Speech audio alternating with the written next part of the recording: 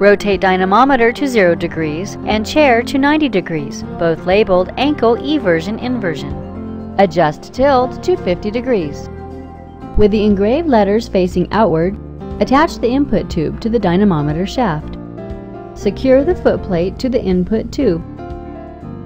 Install T-adapter and limb support, angling the support towards the chair. Move the patient into position. Strap the foot and the thigh into the fixtures.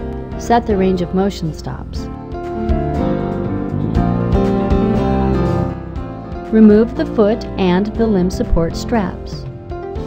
Slide chair back. Move limb support to opposite receiving tube. Place pad under distal femur and secure strap. Position patient and secure ankle to footplate. Reset range of motion stops.